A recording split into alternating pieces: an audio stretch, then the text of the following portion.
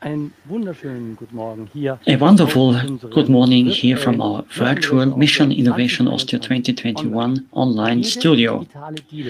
Every digital floorboard here is secured by means of virtual bolts, and we hope that digitally everything will stay safe as it has to be, as always at such events. So we wish to you and all of us an excellent meeting and a good sound quality. Before we hand over to the minister, just some information for you for the next 2 days, because it is worth it to stay tuned, not only today, but also tomorrow. In particular, we want to give you varied information. This is why from time to time we are going to leave this studio by means of features and moderations, because all our contributions actually take place out there by means of projects and in particular by means of commitment. This is why you will be listening to child reporters showing their world to you. You will listen to experts speaking out of practice for practitioners, and they will also take you into their world by means of short videos. And we are looking forward to some keynotes around innovation is experienced, changed, and also circular economy. And today we will also confer the Mission Innovation Austria Awards 2021. Behind me you can already see the festive stage for that. We will take you on board towards the Tyrol and Upper Austria regional studios, and you can just stay entirely relaxed. All you have to do is go to our landing page or to the YouTube channel, and you just have to click stream after stream for each of the slots. Because in between, we have prepared something for you which is extraordinary and which is quite often forgotten in virtual events, and that is to give you a real break so that you yourselves can also go outside for a quarter of an hour. Those who so wish can also talk to others during the breaks and after the event, and that in our MIA online forum. There, in writing by means of a chat or also with camera and microphone, you can talk to others. More about that a bit later. But now I'm not going to keep you any longer. I hand over virtually now to our Lady Minister for Climate Protection, Environment, Mobility, Climate and Technology, Leonore Gewessler. Ladies and gentlemen, I'm particularly happy to welcome you to this year's Mission Innovation Austria Conference. Let me get started with some fundamental and strategic reflections. The key challenge of our era is the climate crisis, and we have a historic mandate to counteract this crisis. We know what has to be done. We have devised solutions how Austria can be made a climate-friendly country and Europe a climate-friendly continent. Research, technological development and innovation are of central importance here. Austria by 2040 will be climate neutral, and in 10 years' time already 100% will come from renewables. A large step towards that is the EAG, the new legislation on the extension of renewables, creating the organizational and legal framework and thus a long-term stable investment climate. In the next 10 years, 27 terawatt hours of renewables will be added. That is 1 million of PV roofs, biomass, wind power, green hydropower, and much more. This means a stepping up of today's renewables capacities by 50%, and thus is a large investment program. In the next decade, furthermore, there will be an annual climate protection billion. By so doing, we will react not only to the omnipresent crisis, but we also create a new strategy in order to solve future problems. In the area of energy and environment technologies, we are having many internationally successful companies. Due to the long-term focus on innovation in energy, Austria is leading in many innovation topics, like the development of energy plus buildings or climate neutral urban development, or also in the question how energy systems and grids of the future have to be shaped. Now we have the opportunity to permanently implement new solutions. We are becoming climate pioneers. Time is ripe, it's urgent to change our climate policy. We can't make any detours, and for that, R&D have to accompany us with a view to extensive innovation management. Investments we are making today will determine our climate impact for many decades. We have to clearly and wisely steer these decisions. In the field of innovation, the key challenges can be sustainably and fairly solved. And here, energy innovation is of utmost importance in order to reach 100% supply from renewables. So the conversion technologies have to be improved and be made even more powerful. But sectoral coupling has to be implemented as well. And systemic solutions have to be found so that renewables can be used optimally. Alongside with the massive extension of capacities, we also require solutions in order to see how 100% of renewables can be managed within the system. And so distributed systems can be used for the resilience of the entire system, but also states of supra and regional over and under coverage has to be mastered. In the field of solar and wind, the control processes and new infrastructure will be decentralized, will take place in the regions.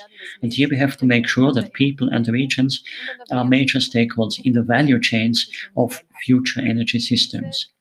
And this transition has to be co-shaped and co-created by them, focusing on citizens' communities, energy communities, and joint energy consumption in the region are of key importance. With the FDI Living Lab initiatives, my ministry supports the idea to develop new solutions to extend and to try out more renewables in order then to come up with model solutions.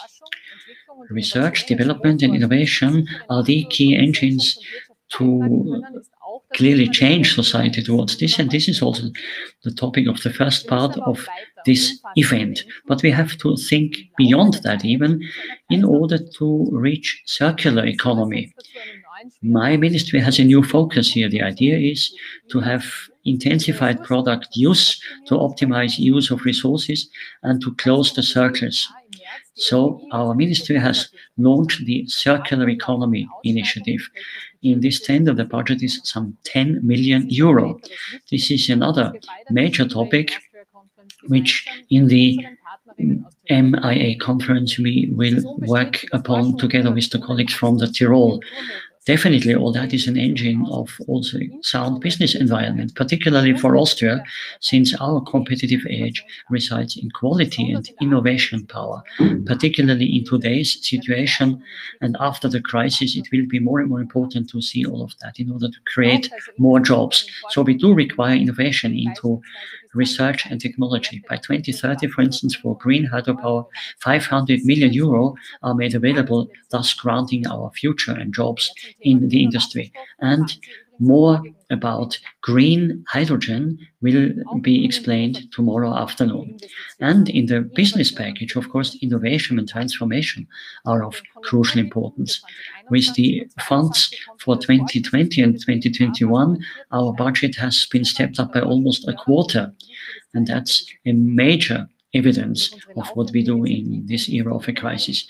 Due to our ongoing FDI activities, local and national stakeholders are prepared at best for the Green Deal and its new dynamism in Europe.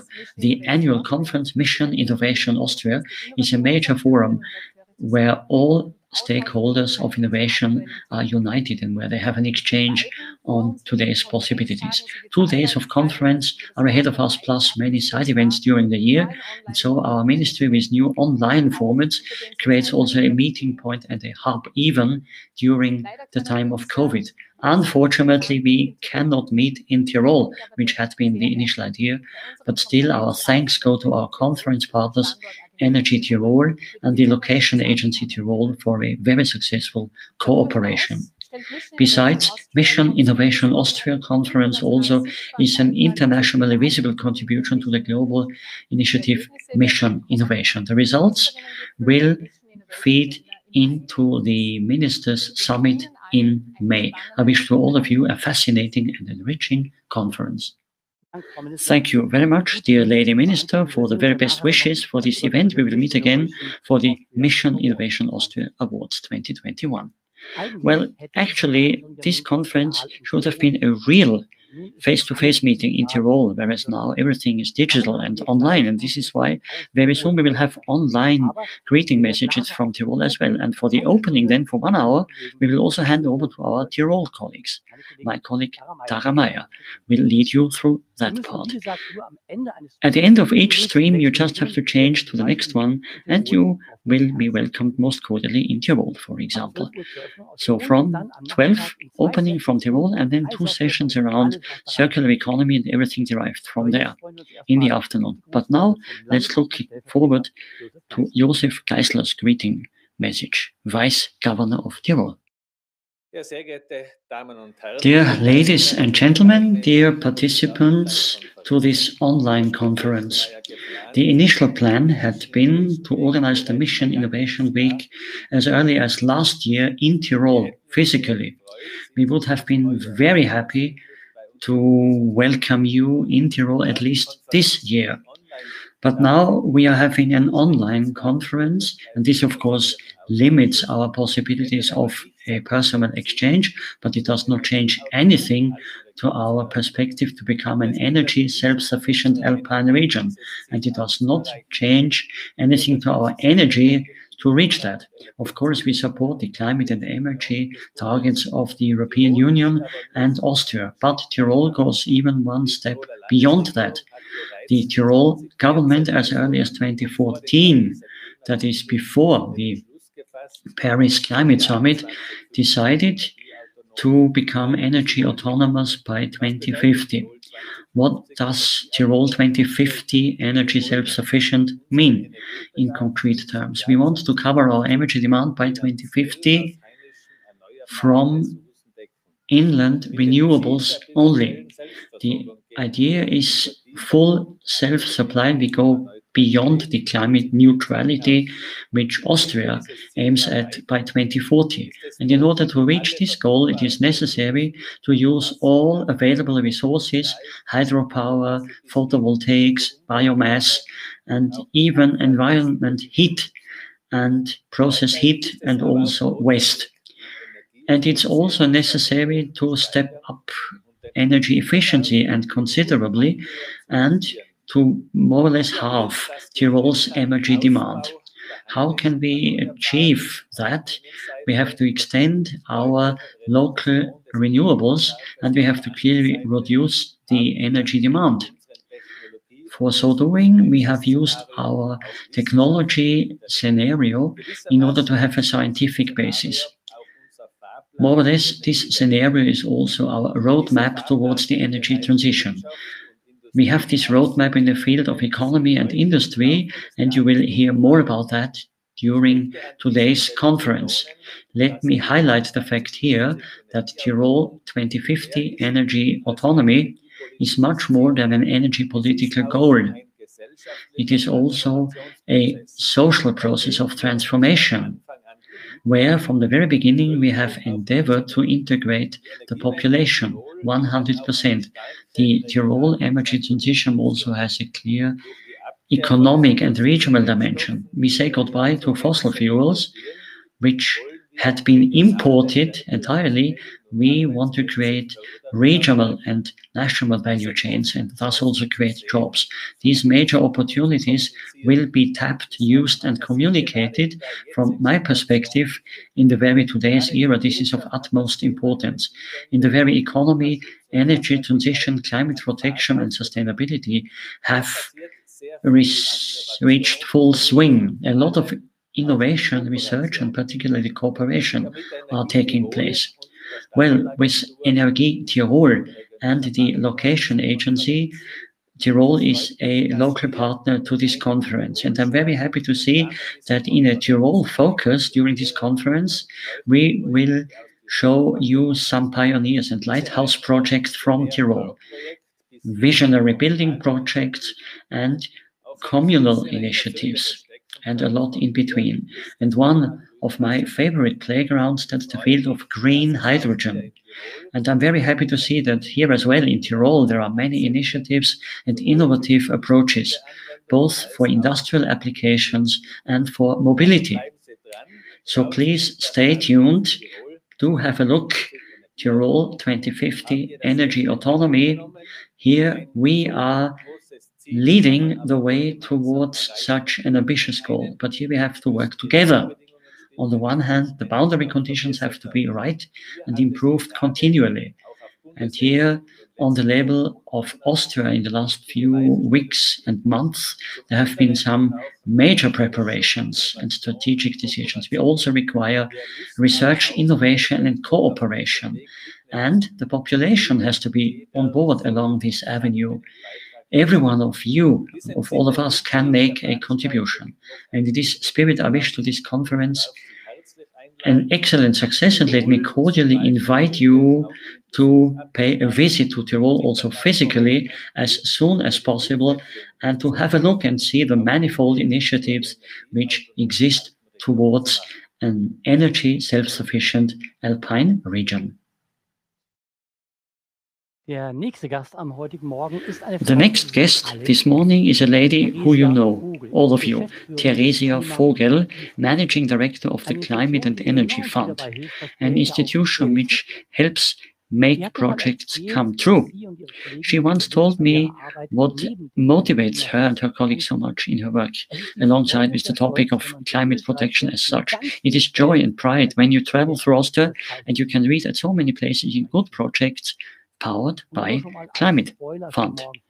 And just maybe as a spoiler for tomorrow morning, Theresia and I tomorrow will travel virtually by rail with you. We will not only speak about projects, but also show them to you and give a voice to people implementing things. But now first we have Theresia Vogel. She sits before a virtual background of the MIA. And tomorrow it will be the compartment of an Austrian Railways train. Now it's MIA 2021 online. Dear Minister Gewessler, ladies and gentlemen, dear colleagues, good morning to all of you. It's a particular pleasure for me this time, once again, together with the Climate and Energy Fund, to be partner to the Mission Innovation Austria conference, this time online, but nevertheless, with a lot of pioneering innovations and solutions for climate protection made in Austria. With many impulses, so I hope, and with an outlook over the next 2 decades, climate neutrality by 2040 is the key perspective and goal. And with what we are seeing here today, we hope that by 2040, our minister can say Austria is free from fossils.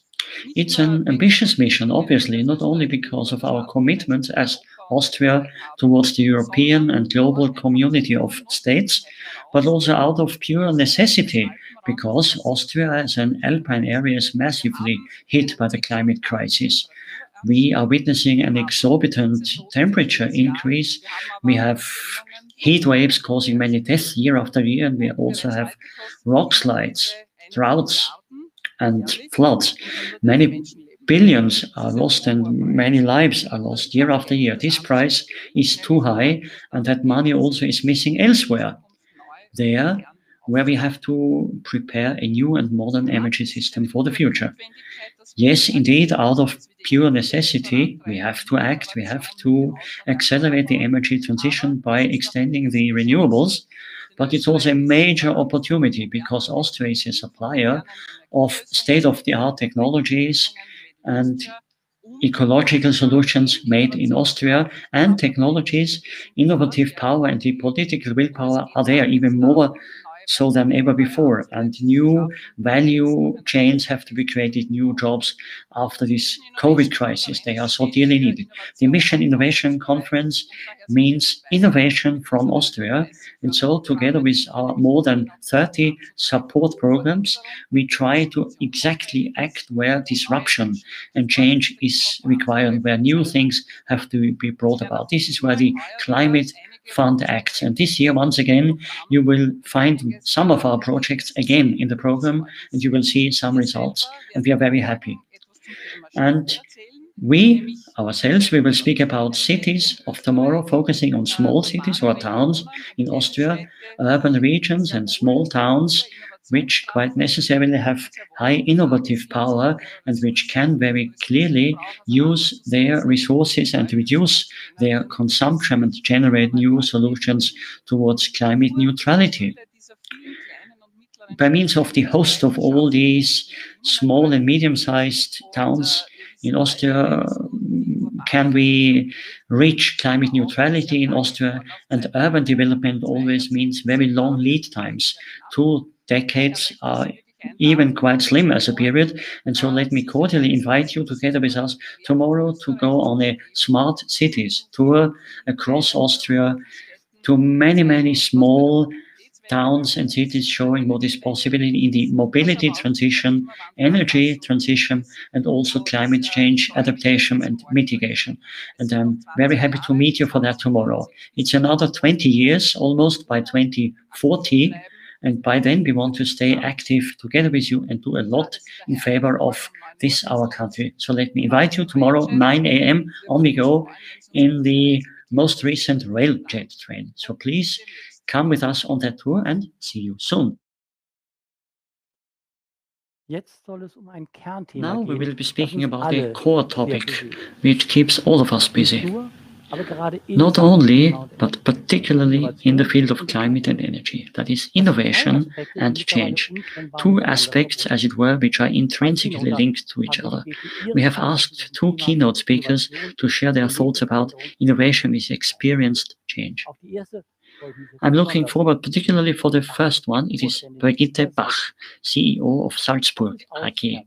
From her office, by means of a video, she will tell us which thoughts have kept her going, maybe have changed her way of thinking as well. Dear Lady Minister, dear Vice Governor, dear Therese, ladies and gentlemen, hello. I'm Brigitte Bach, CEO of Salzburg AG, and I'm very happy to deliver some input on the topics change, innovation, and transformation. Let me get started with the topic of change.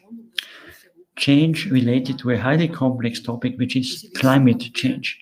As you certainly know, due to CO2 emissions, which take place globally, we have a climate change with a temperature increase, a continuous increase of the average temperature, and this leads to extreme meteorological events, storms, floods, drought, heat, you name it. Of course, also an increase of the sea levels. Definitely, there are 2 key strategic definitions as to how to tackle this. First, adaptation. Second, mitigation. At any rate, we have to make it by around 2050 and have to reduce CO2 emissions virtually to 0. And this, of course, is a tall order and a highly complex target. How can we meet this challenge? It can, of course, only be done by means of innovation. Innovation, according to Peter Drucker, very clearly is change towards a new dimension of performance criteria, or, according to Schumpeter, innovation means to do things in a new way or to do new things. What do I mean by that? We require innovation, for instance, in connection with decarbonization in the technological area. You know all these success stories. There has been development in energy efficiency, for instance, of buildings.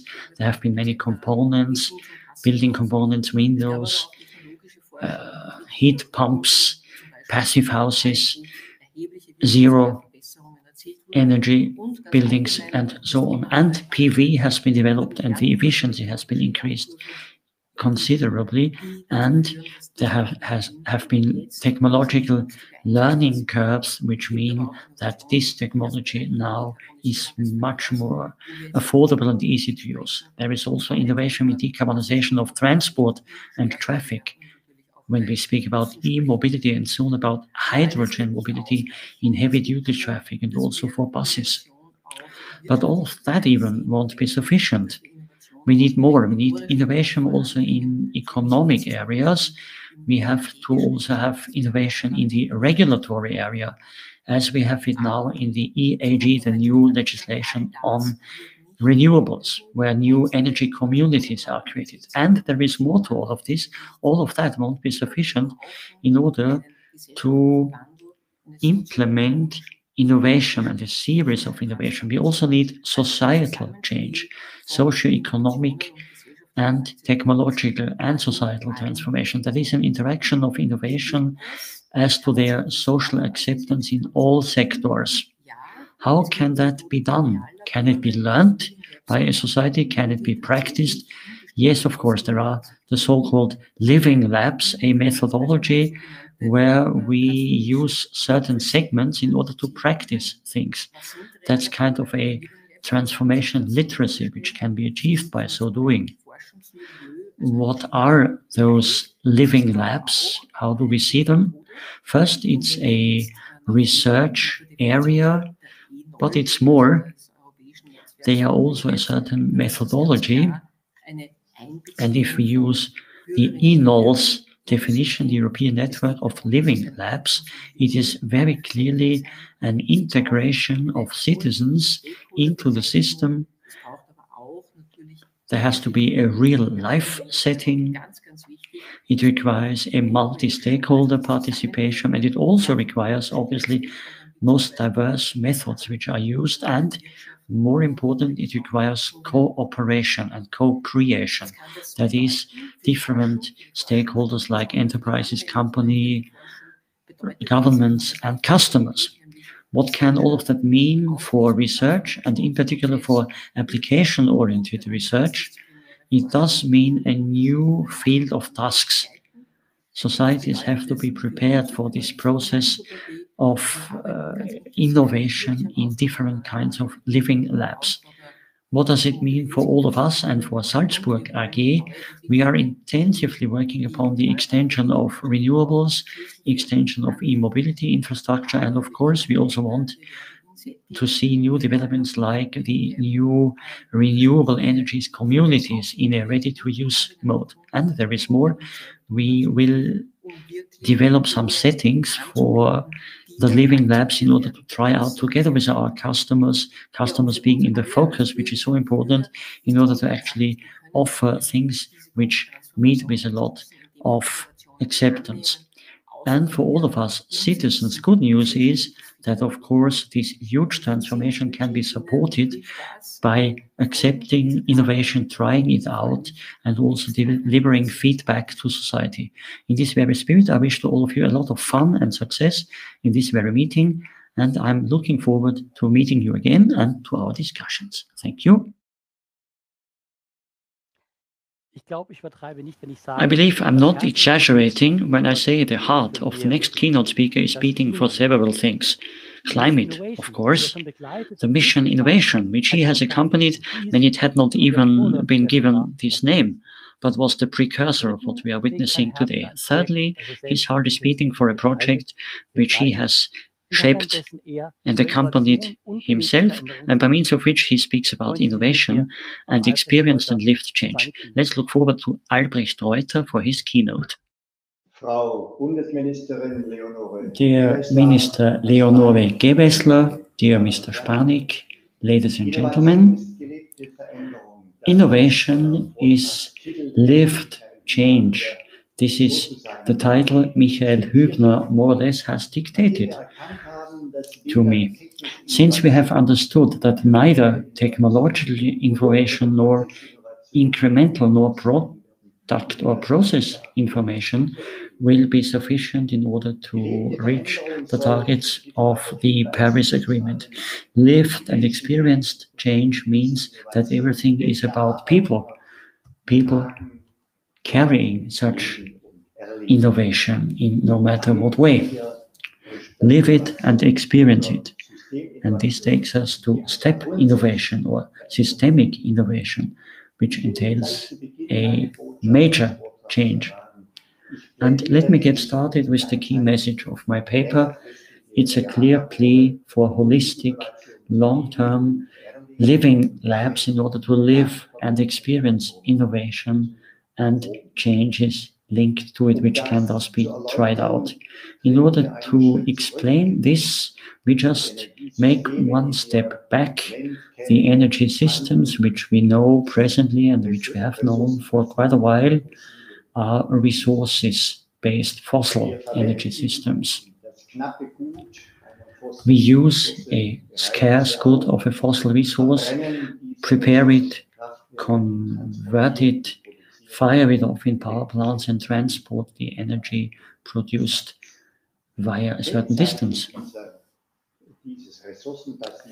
The main characteristic of the resource-based fossil energy system is that we have a limited resource we use in order to produce a good. And the more we use of that limited resource, the more expensive such good will be. This is what we all learned in the first semester at university in industrial management.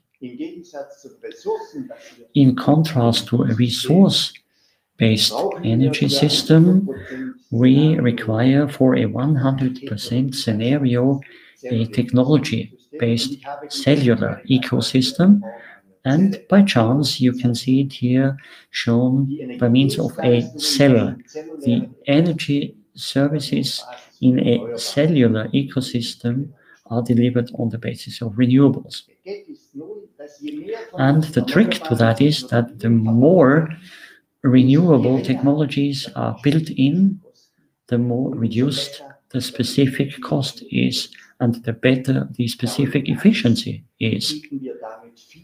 Besides, we thus offer to many and multifold stakeholders to be integrated into the holistic system of energy and thus share the lot of all, because if one of that network doesn't do their job properly, all of them are concerned. What does that mean for the living labs? Living labs, conventionally speaking, are not sufficient in order to cover 100% renewables, which would be required for the Paris Agreement. The complexity goes far beyond technological and regulatory issues and questions, because in a 100% scenario, many and manifold technological systems have to be networked. In the past and still today, we were faced with maybe just a dozen of large plants or units, which we can maybe steer in a centralized manner, whereas in the future, we will have millions and millions of plants we will have to network and control. All those systems have different owners, and the high number of stakeholders is growing, of course, more and more. And the contribution of an individual stakeholder, maybe they also co-create and co-decide. Due to digitalization, prosumers in their buildings, cities and regions can also give and define new functions. System integration, sectoral coupling will be required in order to go far beyond the energy sector in order to tap potentials for the 100% scenario. Technologically speaking, that's highly complex because we have to also understand the volatility of what is available and the stochastic character of the energy use. They have to coincide. Reaction time here is extremely short-lived. Whereas, on the other hand, we have to make long-term and expensive investment decisions over many decades, because the cost is very high, whereas then later on, the running cost is very low. The interaction of networks, grids, and markets has to grant a stable provision and supply instead of all its diversity, as we have known it for decades. These are the challenges. How do I see such a living lab? You know, the typical real labs or living labs, which normally are technology-based, power to X, storage, consumer technologies. The name of the game nowadays is hydrogen technologies, and also the regulatory framework in the typical living labs, yet within certain limits. They are also tried out, and this is certainly also a very important aspect. And we also have to add that there are some disadvantages also, and those disadvantages have to be compensated. So we can only convince customers to a limited extent so that they also offer their capacities. Sometimes living labs are also complemented, for instance, by market mechanisms, particularly in bottleneck management. The security principles are, of course, a part of all these real or living labs, but I believe they are not given their due. In the 100% scenario, the microgrid security is key at the interconnection point and towards the grid of higher order. Privacy, transaction reliability, and sustainability are key as well. What I want to see is living labs of a holistic approach where participation is number one in order to create the movement in a real living environment of buildings, cities, landscapes. Part of that, of course, also is governance principles, which we try out in order to make stakeholders cooperate and co-create in living labs in order to strengthen the energetic efficiency and movements. Why do I say so? Why I'm a project leader of the C-Sales project, and that's part of the SynTech project of the Federal Ministry of the Economy in Germany. SynTech have 5 windows which can be used everywhere in Germany, 5 showcases, if you will. The south, of course, is pampered by a lot of sun, whereas in the north it's rather the home of wind energy, and in the Lausitz area and in the former eastern Germany, we are faced with major problems, meaning structural change and decommissioning of coal-fired power plants. 4 years, 2017 to 2020, more than 200 million. Here you see all these figures. I'm not going to read all of this to you. In total, in Bavaria, Baden-Württemberg, and Hesse, 30 million inhabitants are to be reached by us. The EBIT is 77 million with 42 partners plus 15 associated ones. We have 2,900 people trying everything out, 700 without Franklin, and we have 52 sample solutions or blueprints, 7 blueprints, precisely. What then is the key component, the autonomy cell, which is characterized by a delimited system of buildings, neighborhoods, industrial neighborhoods or regions. Energy production, storage, and use are here in the focus. Each cell has an aggregation function, and what we see is, of course, the use of energy. Each cell is autonomous in itself as regards decisions, and it uses the autonomy in an energy management system. The cell is not alone. It's, of course, networked with the neighboring cells and the entire grid, and exchanges energy, flexibility, and also some euros with the neighboring cells. The cell is embedded into the other cells, grids, and markets via energy exchange, not only electricity, but energy in general, via an information exchange, interfaces being used for that, and of course also for commercial activities. What then is an autonomy cell in practice? Shown here by Leimen close to Heidelberg as an example. The autonomy lab in Leimen is the demo example here. There are local operators which are interrelated, communicate with each other.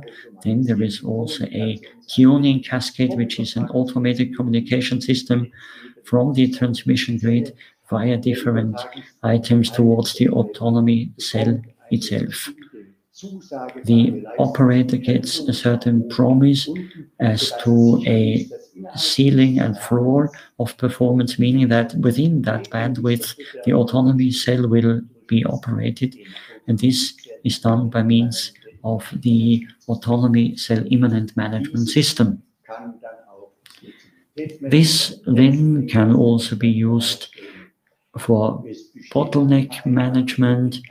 There is a simplified possibility of market participation, and thus we reach active participation and integration of all the participants, which then technologically speaking relate to the information management system and uses that as its basis. What commercial possibilities and possibilities of action are available? We have the regional market, so-called preference trade, where, for instance, in one cell, Respect can send or sell her power to Mr. Meyer. And for that, she uses a platform for regional trade. And now, at the latest, it is clear that this can only be an interrelated system. And of course, I do not understand politicians. Why don't they use that much better? Because all prosumers are, of course, a potential source. In my post-engineer career as a politician, I can clearly see how thousands of prosumers would vote for me if I chose such a career.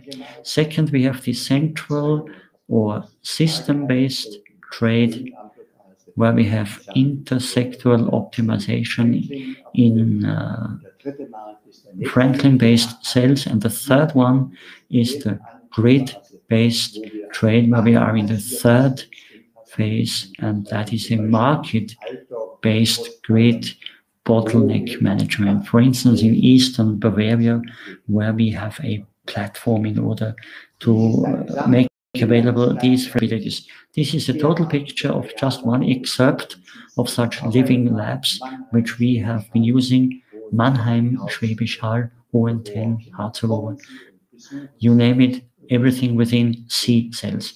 Do pay a visit to us and come see us in our MG cells. And everyone knows it by now. C cells also has founded a running or jogging club. We meet at least once a year for a relay marathon, and the next possibility will be on the 14th of June, early at 7 a.m. in the so-called C cells run at Ossiach, Carinthia, at the start of the Energy Talks conference in Ossiach, Carinthia, Austria. Thank you and every success for your conference.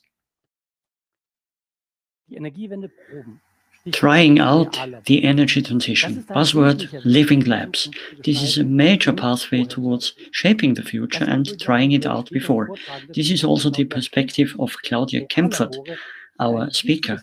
Living labs are a key element towards the practice of the energy transition, because they are a chunk of such practice. Now we want to give a voice to people speaking out of practice for practitioners. And for that, we have prepared several features. First, in the field of best practice, the Green Energy Lab. The future requires courageous and new ideas for an environment worth living in. Many innovative individual solutions from energy pioneers of Austria are already in the pipeline, but still there is a long way to go. The Green Energy Lab is Austria's largest innovation lab for sustainable energy solutions. It is based on its 4 founding members: Energy Burgenland, Energy Steiermark, Styria, EVN, and Wien Energie from Vienna. The Green Energy Lab presently is a magnet for more than 200 partner institutions and bundles knowledge for more than 30 projects with a total investment volume of more than 80 million euro. These partners cover the entire innovation chain: research, technology, energy agencies, and citizen communities. The partners to the Green Energy Lab develop and try out sample solutions for the green energy future. The best ones of those pilot projects are to enter the market as soon as possible, because only by so doing can we contribute considerably to the energy transition. For us in the Green Energy Lab, it's so important to integrate the citizens. The 4 Länder, Vienna, Austria, Burgenland, and Styria, accommodate 5 million inhabitants. Green Energy Lab fosters projects to actively integrate them into innovation.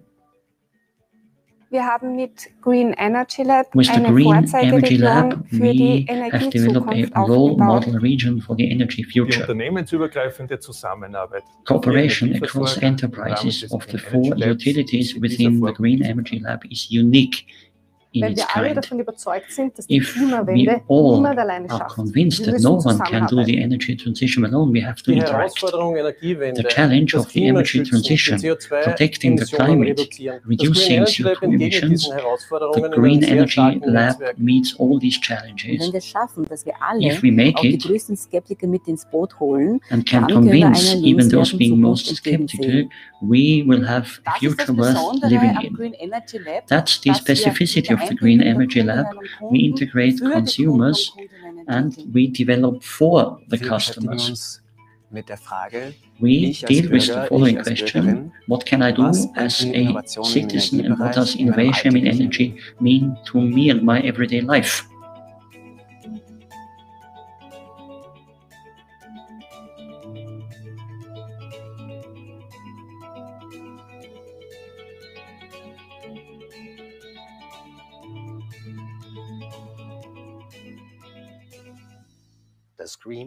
The Green Energy Lab,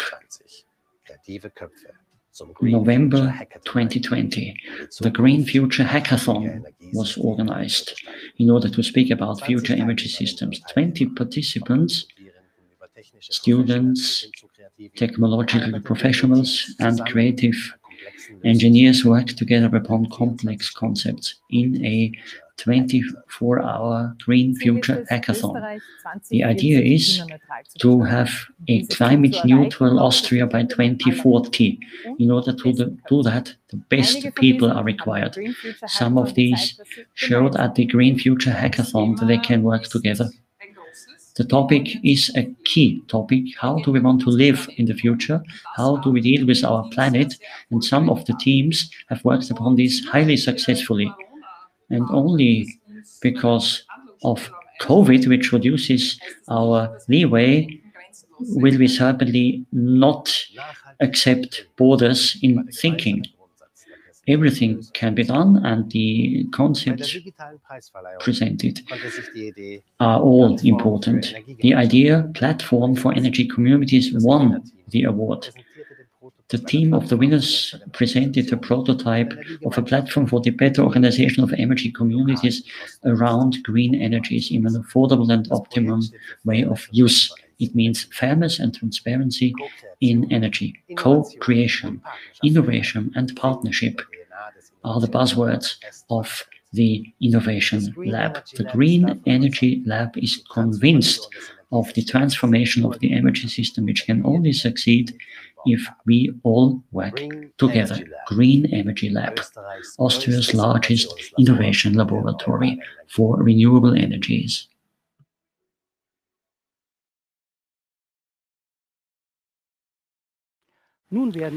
Now, 2 guests of ours will talk you through a project which more or less started small and has then turned bigger. The onset comes from Adi Gross. He's not only a politician, but also an outstanding expert in the field of energy and climate protection. After that, Christoph Drexel will talk us through the details of the project. Well, as early as 2009, Vorarlberg defined the goal of complete supply from renewables, that is, climate neutrality. That was innovation already, but the key challenge is, of course, not to define ambitious goals, but rather to implement them. And for that, some new approaches are required, which go beyond individual segments. Research and innovation, both in the area of new technologies and also social innovation. For instance, how can we have better lives and consume less energy? That requires new ways of cooperation, which are to be tried out. And this is the approach of the Drexel, where we try to use as a basis some technological possibilities. Everything is data-oriented. We develop some possible ways of acting, technical and physical solutions, and even efficiency analysis and new ways of living. All that can also be seen by buildings, because energy consumption depends on energy efficiency, but also on how you live within a dwelling, which areas you use, where it's located, how mobility is lived. How can we run such a unit most efficiently and supply energy to it? This means that the entire energy system has to be transformed. In today's project, we are trying to analyze this question for an entire village. This way of thinking in the context of real life, scientific, technological, and socially innovative spheres of life are to be married, and this is a key prerequisite so that climate neutrality can be achieved, and fast. Ladies and gentlemen, let me get started with a lighthouse project, an energy self-sufficient multi-family house at Brücken. Energy self-sufficient means no oil, no gas, no fuels, and also it's not hooked up to the grid. All the energy comes from the own PV system on the roof and on the facades of the building. Hydrogen storage and also heat storage. The waste heat is used by the conversion processes of electrolysis and fuel cells.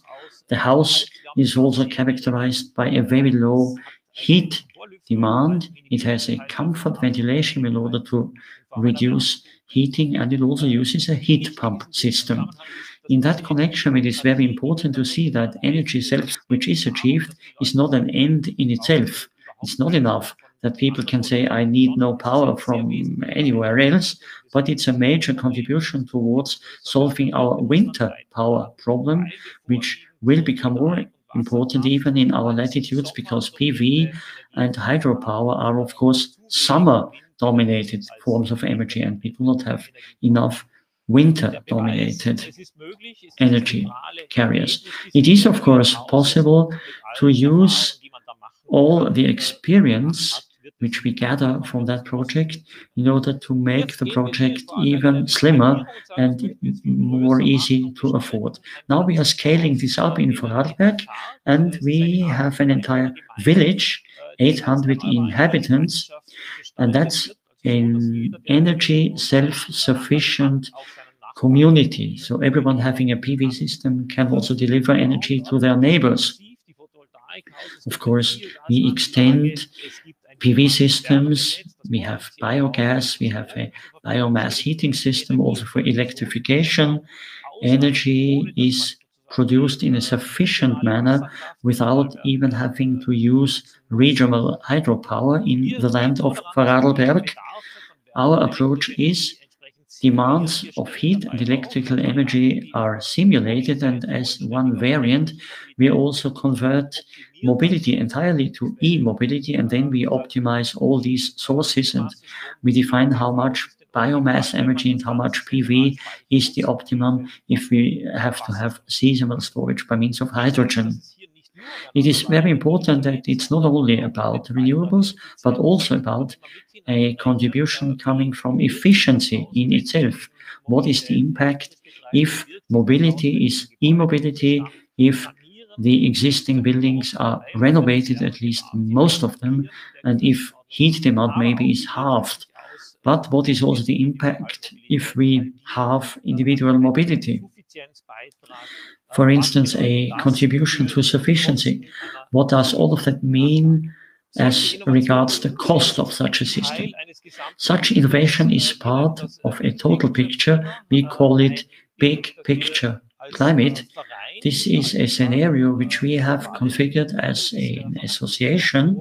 It's the Verein Klima 4, an association which has been existing for more than a year in Vorarlberg, created by the civil society, 150 members, many highly committed people. What do we do in that big picture climate? We analyze all realms of life in order to see where emissions are generated and how we can reduce them. The colors of the fields describe the way of the emissions sector, and the pins are individual modules I'm going to talk you through briefly. What does this association do? We have technical working parties. We organize events, awareness raising campaigns towards climate neutral life. We also comment topics of local politics, and we also have a platform which is a platform of all, say, drivers of climate neutrality. This project, which I've been describing, is also a working party of all members of the platform. Minus 90% of greenhouse gas emissions is the target. This is very wide here. All the multicolored areas do not exist any longer. And the modules are renewables, efficiency, and sufficiency. There is also kind of a job profile, meaning what has to be done, what are the requirements, what are the co-benefits, some nice secondary effects, and where are possible conflicts. It seems to be important also to see that this technological innovation is urgently needed. Energy research is so important so that we can find solutions. But it's also important to stress the fact that technology alone will not bring solutions. We need a societal change as well in order to reach climate neutrality, in order to halt global warming. Thank you very much for listening. Now on we go to Tyrol, and in the middle of the forest, and a successful spin-off of a university. You will not only hear about the project, but also about how a spin-off works, but more about that for the protagonists themselves. MCI Director Professor Andreas Altmann, I would say the companion of the second guest of that round of practice, Marcel Huber of Sincraft. Ladies and gentlemen, I'm Andreas Altmann. As a rector, I'm head of MC, the Entrepreneurial University, which was created 25 years ago as an outpost of Innsbruck University, further developed in a group together with the land of Tyrol, the provincial capital of Innsbruck, the social partners, Chamber of Economy, Chamber of Labor, Association of Industrialists. And our task is to use scientific knowledge and to translate that from research into practice, and that in teaching, in further education, and mainly and chiefly in competence transfer, because know-how is made available not only to the scientific community by means of publications, but know-how is also translated into startups, into development, into competitiveness of companies, into growth, value added at the location and internationally. And today I'm going to talk you through an example of our first startup, which emanated from this, our idea. Some 15 years ago, we developed a technology as to how we can use our research work in the field of biomass, how we can use the wood gas from wood chips, how we can extract it and use it in ecological power plants. More details will be delivered now by the very startup, by Syncraft. Syncraft, a very clever and internationally positioned company. In the meantime, we more or less accompanied the IP, the patent which emanated from that research activity, together with Marcel Huber and his team, then scientific advisor, and free of charge we made available that patent to the startup. We operated it in risk sharing, but we got 10% as a stake in the company. In the meantime, we have developed together in research and development, and that company was created, which, last but not least, due to its excellent team, but also due to research and promotion institutions, FFG, AWS, Land of Tirol, Carrick, and others, they all have supported us, because what it takes at the beginning is promotion and subsidies. And then, of course, results are necessary. So please do enjoy Marcel Huber. He will explain what Syncraft means. Thank you very much, and all the best to you. Thank you, Andreas, for this kind introduction. Let me tell you who I am. I'm Marcel Huber. I'm one of the founding members of the Syncraft company. In the meantime, also managing director of it. The most fascinating idea in startups or spin-offs always is that there is a very first idea. And then there is a long way until a ready-made product. In the meantime, it's a span of more than 10 years of the existence of such products. And there are so many tiers, so many steps in between which require boundary conditions, like a university environment allowing for such a development, being conducive to it. And it also takes boundary conditions like A+B centers or AWS in a seed finance or research promotion projects. Without all of those, it would never have been possible to, for instance, make our reverse power plant. And the key milestones are that at the very beginning, you more or less have to make a sprint. But then very soon you discover that it's not a sprint, but rather a marathon.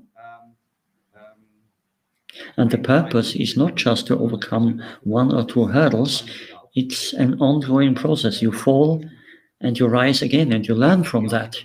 So together with an incredible team, after, in the meantime, more than 10 years, we have made it, and we have developed and built a power plant that is a reverse-oriented, a backward-oriented energy system. And for that, we have an excellent movie, very well describing it. Last year, when we won the Trigos Prize, we made that video. It shows nicely what we do, who we are, and where our trip is to go.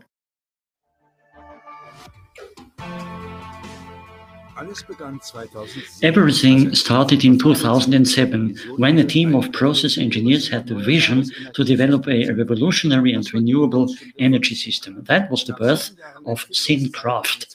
After 7 years, in 2014, the first modern and efficient reverse power plant went to the grid. We do climate-positive wood-fired power plants from wood chips. They produce energy, power, and heat. And there is a third product also, that is charcoal. Charcoal more or less withdraws from the atmosphere CO2 via the plant.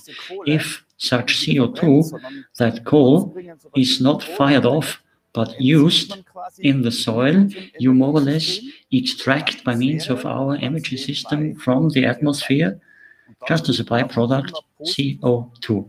We call that climate positive or CO2 negative energy system. Such carbon is also stable in the soil and remains there. It's a natural component which can store nutrient and thus reduces fertilizers, enhances the soil, and thus also increases harvest yield. It's so diverse that it can also clear wastewater, so it can be used as a filter. But there is more to this. Sincraft have one more trump up the sleeve. In conventional systems, normally ash remains, but we use ash in order to produce a valuable material which can be used as a fertilizer also in agriculture. That is to say, as a matter of fact, I have a zero emissions power plant which can even give something back. When we speak about energy systems, we speak about hundreds or thousands of households which can be hooked up to one power plant, but everything against the background of climate positive systems and always on the basis of charcoal. It's always important that the form of energy is also applied and used. Nothing is wasted. Heat, power, coal are used, and it's meaningful and even fun, ecologically and economically. In 2020, Sincraft has as many plants as in the first 10 years. First, the biggest of them in Japan, but the success story is only at its beginning. The vision is clearly defined. We have started in a global context in order to make this true, and this is what Sincraft do with their reverse power plant, an ecologicalization of energy production. This is the purpose of climate neutrality, and that by 2050.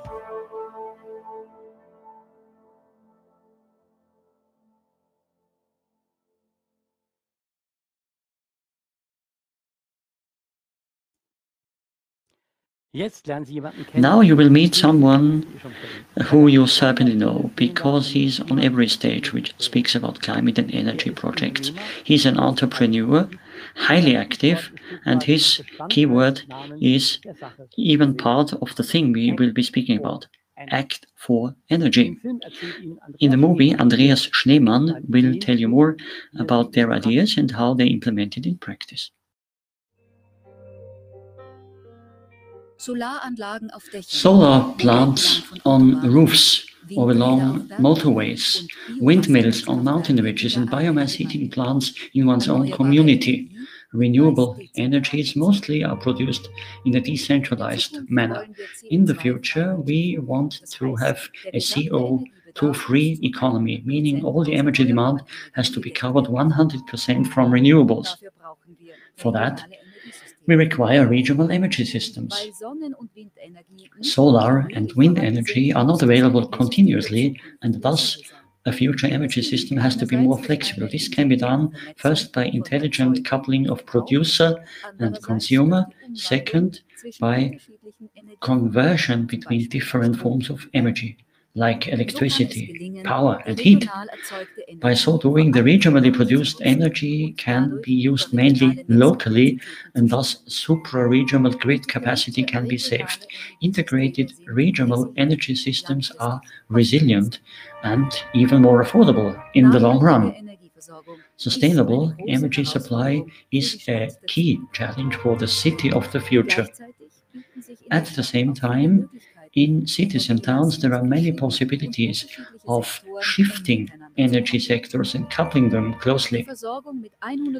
Supply 100% from renewables does not only mean a contribution towards energy conservation and nature conservation, but energy sufficiency is much more stable.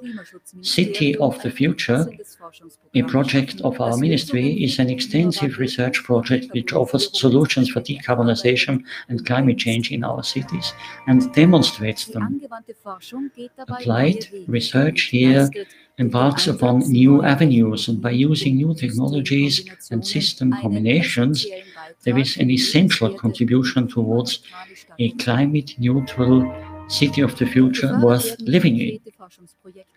Concrete projects are subsidized and promoted, and so-called innovation labs, which grant open access to research infrastructure and the latest state-of-the-art in knowledge and research. Via innovation labs, final customers and enterprises are actively integrated into the process of innovation. We are the innovation laboratory for the city of the future, for best provision from renewables. In the next few years, in energy supply, there will be major changes for optimum use and change to e-mobility. Many more steps of innovation will be required. For an energy supply based on renewables, decentralized modular solutions are required. This can be done by using digital energy systems and by demonstrating them. With Act for Energy, we want to be a role model internationally for such a decentralized system on the basis of optimum use of renewables. Act for Energy is an initiative of the Federal Ministry of Climate Protection. The project is City of the Future, and there are many activities around regional energy systems. The Innovation Lab initiates and accompanies such projects in order to try out new solutions and new systems. Together with our partners from outstanding companies of the energy and innovation industry, we work upon common strategies. By so doing, we identify main challenges upon energy systems of the future and their performance. We show meaningful and economical solutions, and thus we define the target which we want to achieve together with all our community. In our strategy, we focus on new innovative solutions which are intersectoral for power, heat, and mobility. Since renewable energies are produced decentrally, it's a closely woven and highly complex energy system. Without digital communication within the system, the energy produced can't be used optimally. In Act for Energy, we also integrate all stakeholders and users via energy communities or our energy account. It's important for us that everyone has a say in energy transition. In the future, with the energy communities, we want to have communities which produce, store, and use energy locally. Beyond, we can help actively promote new investment. As a first user of new technology, by means of financial support or by the feedback based on our experience. With the Act for Energy Innovation Lab region, we have the optimum test bed for innovation and new technologies. The idea is to implement renewable energy supply to the region and the city of the future. Here and in the region, we are already seeing a lot of renewable energy which we produce, but quite often energy is not used when it's being produced. Due to intelligent networking of consumers and producers, we thus create a win-win situation.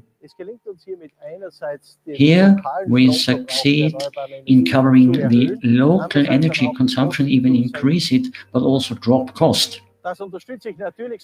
I can only support this as best I can because this grants secure energy supply from renewables.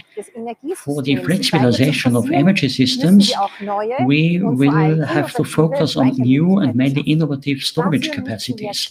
For that, we use conventional stationary storage systems like heat and cold storage, and also new systems for future mobile systems like batteries of e-vehicles with a view to the holistic system.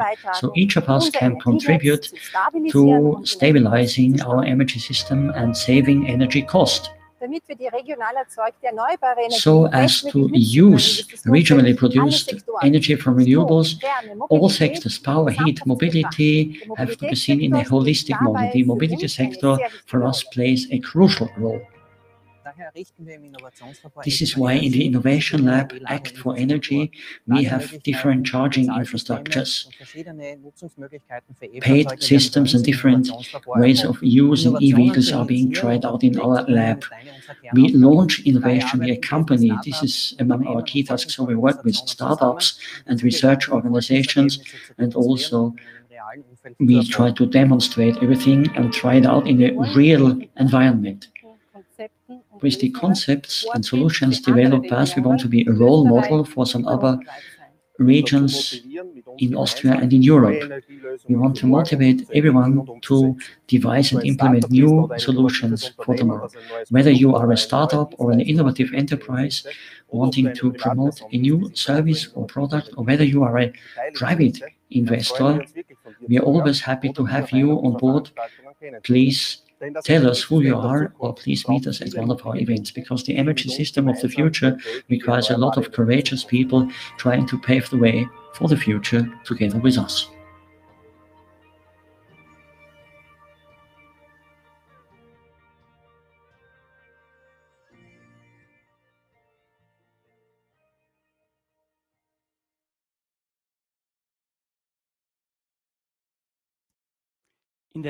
In the last round in this very field, we will take you along up to a mountain.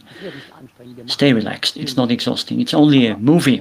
But before that, we will be listening to what is behind NEFI, why that is best practice, and what it has to do with skiing. First, let's get started at the home office of the AIT. Hello to all of you. Together I'm going to talk you through an overview of the model region New Energy for Industry. I'm Wolfgang Schrebernick, head of the NEFI cluster, and at the Austrian Institute of Technology I'm in charge of the Center for Energy.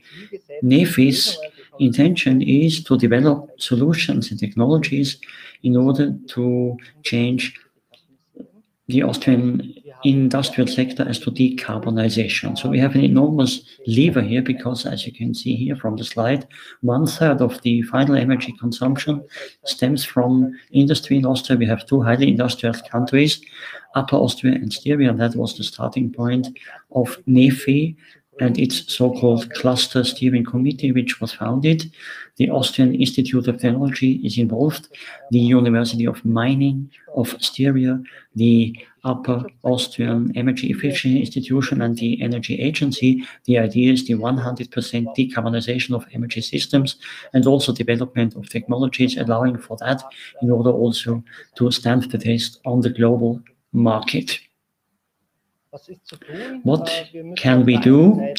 On the one hand, in efficiency first, potentials have to be lifted, meaning, for instance, waste heat and new processes like heat pumps and also renewables production and integration in order to more or less get out of the system fossil energy carriers. We develop our solutions by means of so-called innovation fields of a technological and systemic nature. Presently, we are counting 17 NEFI projects with a subsidized sum of some 24.6 million euro. And as to the leverage, it's the same amount, more or less, of private investment. You can always become a part of NEFI. We have an open innovation process where, based on web analysis, we try to identify blind spots in order to develop projects. We unite technology makers and users. We develop projects and then also use them in demo versions. Here you see the demographical and geographical distribution. We are not only in Upper Austria and Styria, but all over Austria. On the right side, you see a list of new projects of ours, which we launched recently. More info on our detailed website. One project we are wanting to show you is the Clean Energy for Tourism project, where the energy-intensive sector is to be decarbonized. That is winter tourism, clean energy for tourism, under Stefanie Gwitzer of Salzburg AG, and she will tell us more. We try to change ski lifts, pumps, snow-making guns, and also the catering industry in a monitoring program in order to get a feel for how much energy there is. Then we develop optimization algorithms in order to step up efficiencies, lifting internal potentials, and also optimizing the energy markets. Because when prices are low, this means that a lot of renewables is in the system, and this means less CO2, and that's our very idea. So we have PV systems, for instance, producing power, which is stored at the Wiesbach power plant during summer and is made available during wintertime. One milestone of the project was reached last summer at the Schmittenhöhe skiing area. First, the pumps for the storage pond for the snowmaking system used a project-developed algorithm. This means that the values of the pump are measured and flexibilities of the skiing resort are released. The algorithm then determines the optimum regime of the pumps, and Salzburg AG trade the volume of power which is needed and which is then used at the resort. In energy for tourism, the energy management of ski areas is optimized and renewables are used more and more. At the end of my short paper, let me cordially invite you to our first MIAConference on the 6th and 7th of May this year online. There will be scientific contributions and discussions. More info can be found at our website, nefi.at. Thank you very much for listening, and I'm looking forward to meeting as many of you as possible for our projects and events. Thank you. All these examples are the first steps towards living labs. But this is only the beginning. There is much more to come. And we are also excited to listen to your ideas. After that much information, now you have deserved a little break. So please do relax. On we go at 11 a.m. For that, just click the next live stream on the MIA website or directly on the MIA YouTube channel. Now, just get yourself some fresh air or maybe some nice coffee. And if you want, you can log into our virtual lobby and meeting point. In between, we prepare everything for the MIA Awards. And please look forward also to a speaker. She is the lady who is always present in every broadcast speaking about climate, energy, you name it. Professor Claudia Kempfert of the DIW. So see you soon, and don't forget to click because there is a lot more info you, positively speaking, obviously.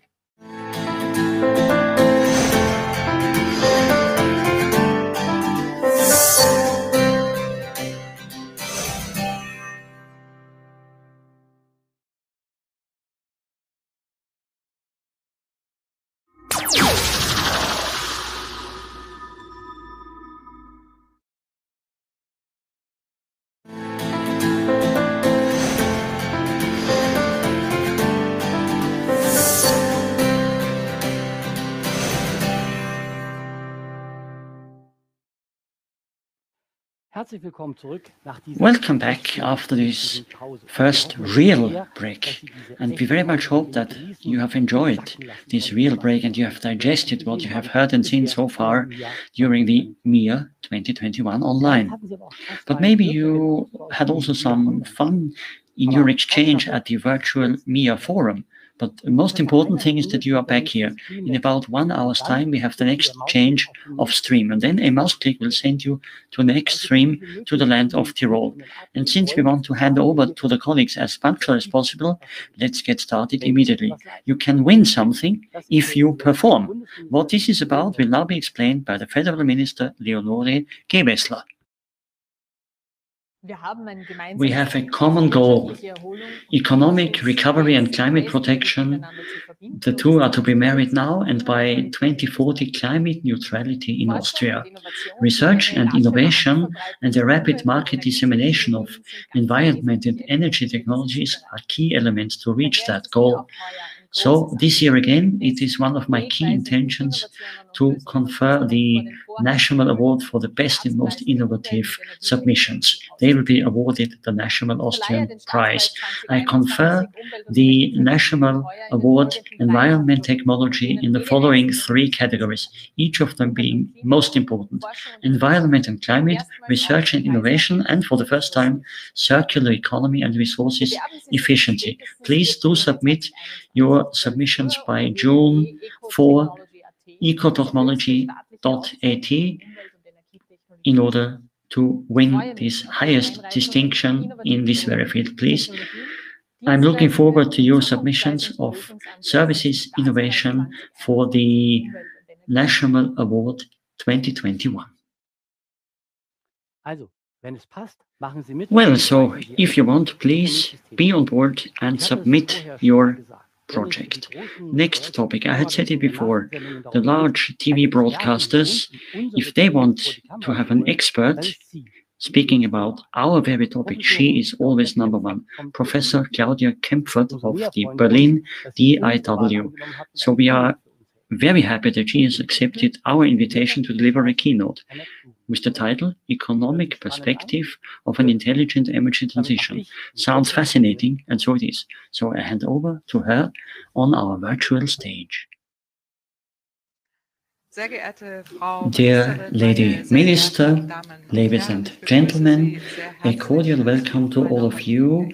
This will be my keynote on the topic of economic opportunities of an intelligent energy transition and innovation entailed by it.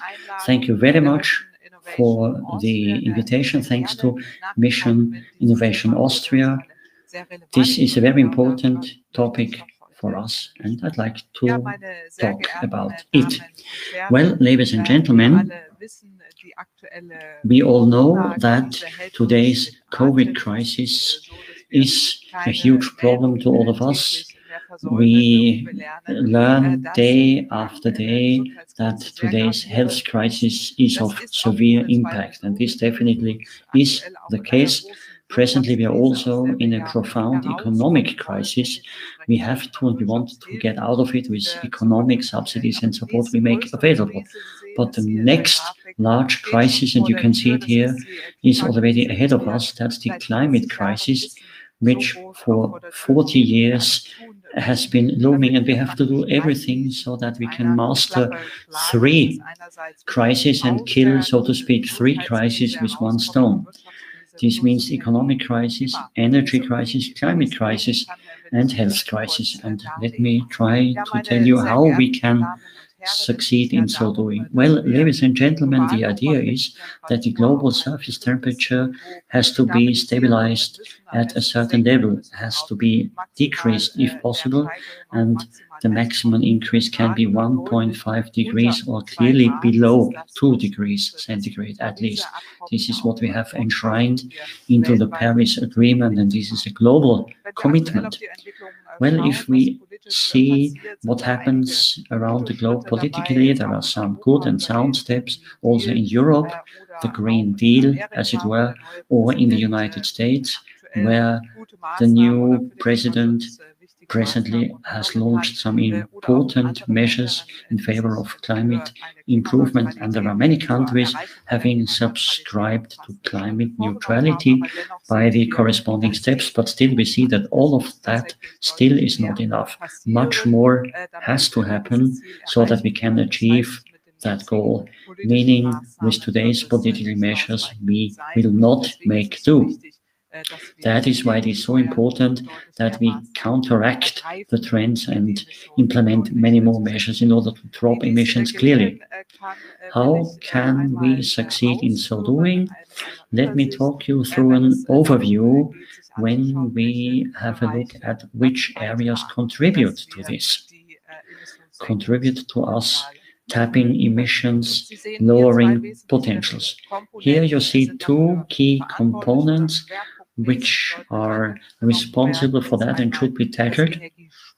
First, energy efficiency improvement, that is saving energy in all areas, and a clear extension of renewable energies.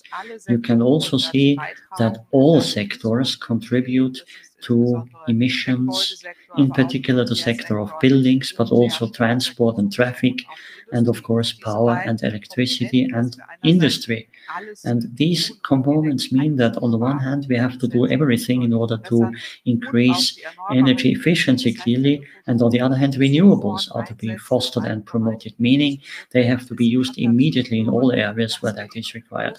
All of that can mean that to a large extent we can reduce emissions, replace fossils by renewables, and do everything in order to save energy, as it were.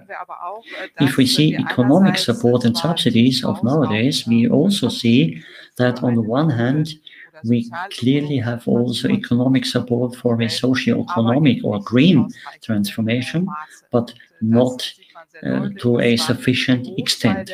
We see very clearly that a large part of economic support is dedicated to non-green areas, that is to say, still to maintain fossil and also fissile, that is nuclear economy, and on the other hand also economic support is granted, for instance, to rail-bound traffic infrastructure or public passenger transport or e-mobility.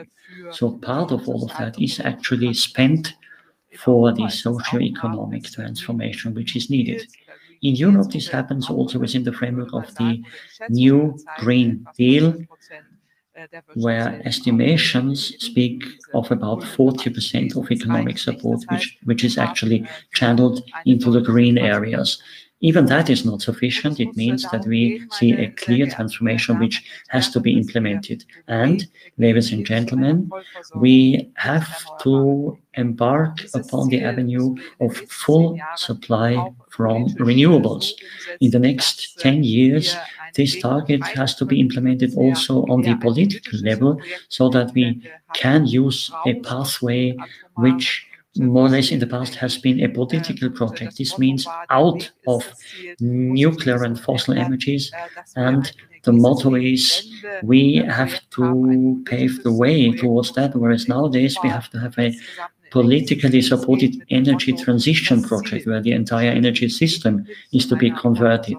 And the motto is now that the target is more important than the way towards it, because at the end what we need is 100% energy system from renewables. And the avenue towards there, I'm going to talk you through it. We know from our research work that 100% from renewables in all sectors is not only technologically feasible, it's also economically efficient. And we do see that the energy system cost of 100% supply from renewables is clearly lower than an energy system which relies on fossil energies, including damage to climate and environment, or even nuclear energy, which causes enormous cost in terms of national economy. Renewables, and this is good news, are getting cheaper and cheaper. You also see it here on this slide. On the one hand, it's wind offshore and also wind onshore and solar energy. We should also speak about storage options, in particular battery storage systems. They are getting more and more affordable as well. So Californian studies of today show that 100% with wind energy, solar energy plus batteries is technologically feasible and costs much more than any other energy system. This clearly is good news. So we are already where we want to be, and these technologies can be used and affordably. Within the framework of several studies, we have looked into this as to the very European energy supply, and that by means of a project which has looked into what it means to have 100% from renewables in all European countries. That has been intensively analyzed and researched, and let me talk you some of the major findings. First, and you see it here graphically shown, emissions, CO2 emissions, have to be brought down to zero, and this by 2040 at the latest, if we have 100% supply from renewables, and if we can trigger this process even today.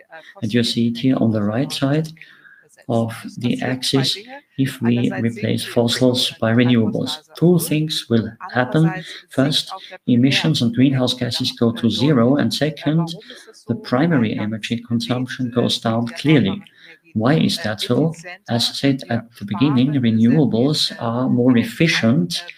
We save a lot of energy when immediately using eco-electricity. be it for mobility or be it for energy in buildings. For instance, e-vehicles, rail-bound vehicles, or passenger cars, or also heat pumps in buildings. So eco-power, if it's used immediately, efficiency first, and eco-energy first, that means that the primary energy demand will be halved. And that is good news number one. Good news number two is that a sufficient quantity of renewables does exist today already in order to entirely cover this primary energy demand. Technologies are there, they are getting cheaper and cheaper, and they just have to be interwoven in such a way that we have 100% supply from renewables. Here, in the right part of the graph, you see the split. Renewables in an intelligent combination with each other as team players, so that full supply is made possible and also security of supply is granted. This means that we can achieve it, and this is shown by a model study for all of Europe. It shows clearly that we have an increase of renewables which we need. Solar energy, wind power, and also some other forms of renewables. In all countries, full supply is possible by model simulations. With an hourly basis, even we can prove that at every second during a year this is possible. As explained before, the primary energy demand goes down clearly, but power demand goes up. So power demand goes clearly up, which is due to the fact that eco-power is used elsewhere in the so-called sectoral coupling. Two things happen. First, the power demand grows, which is covered from renewables, and on the other hand, the use of fossil energies goes down to zero, and nuclear energy disappears entirely from the system after some decades. So this can be made possible as 100% supply, and we see that from 2040 there is also some storage demand amounting to some 15 to 20%. So here as well, and there is no excessive demand, but only to a certain extent. This means that renewables will have to be extended faster than envisaged.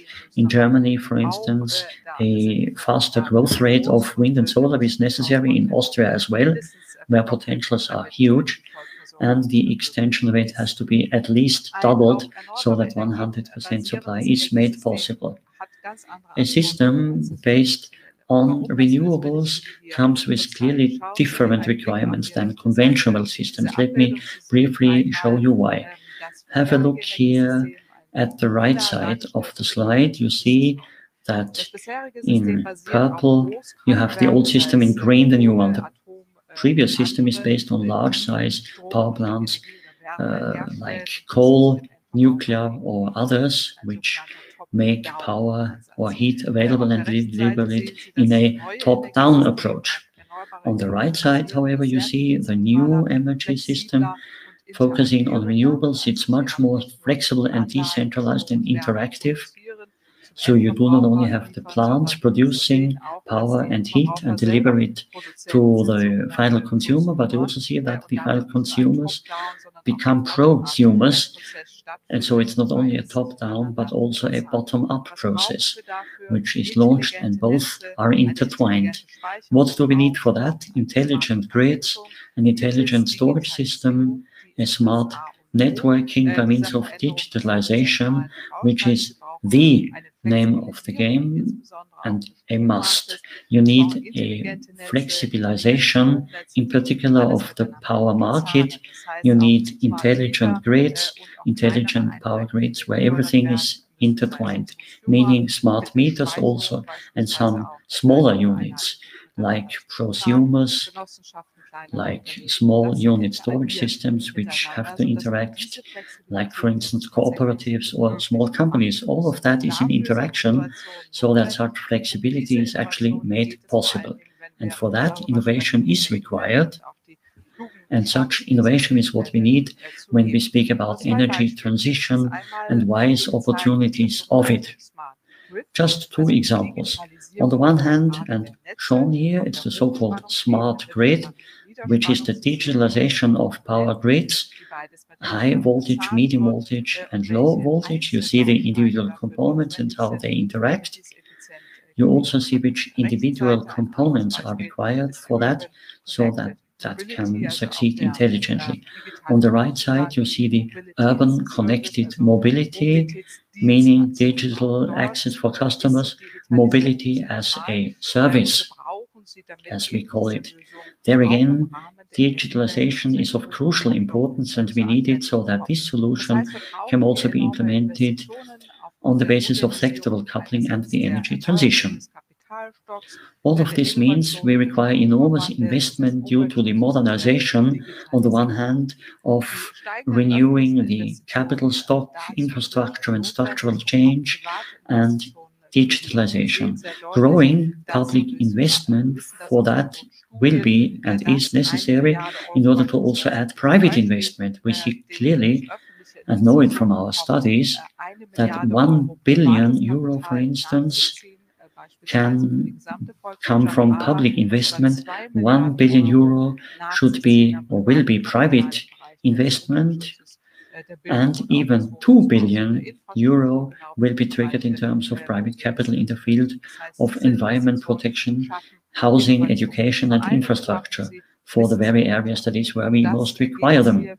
So such investment creates innovation and even more creates knowledge capital, and this is what we need for modernization, not only in companies when we speak about intangible assets, knowledge capital, licenses, intellectual property, and also the modernization of industry and economy in total. So here we require such investment for the modernization and innovation.